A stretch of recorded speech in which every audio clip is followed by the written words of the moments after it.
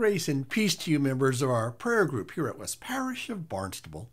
If you're watching this, you signed on to be part of our prayer group here at West Parish, and I'm so glad you did.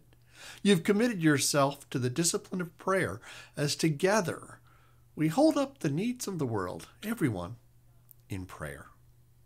If you have specific prayer concerns or celebrations you would like included next week, email me and I'll add them in.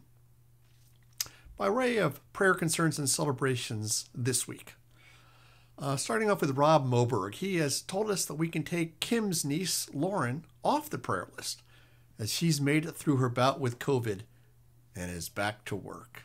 Hallelujah.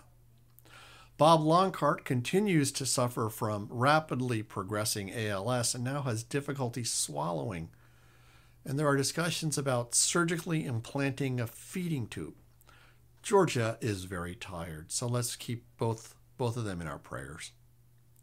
We found out that Fran Dixon died last February. She had moved away to upstate New York, and we're not sure why we were not notified. But let us commend Fran to God's eternal care. She was a lovely, lovely person and a good knitter as well.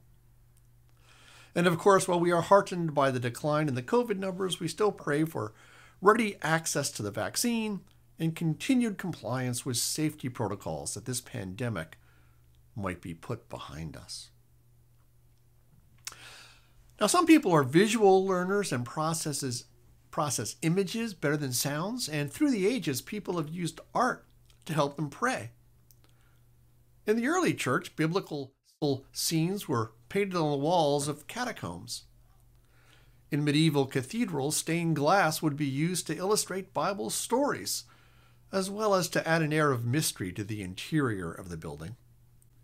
In Orthodox churches, worshipers pray with the use of icons. With groups, and especially with youth, I have found that photographs can be quite helpful in prayer.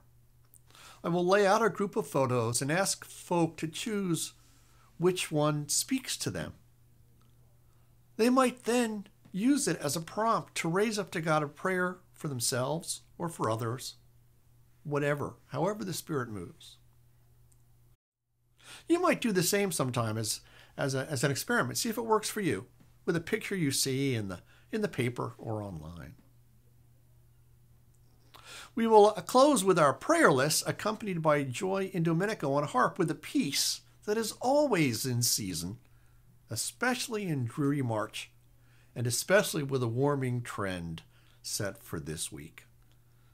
God bless you all, and God be with you till we meet again.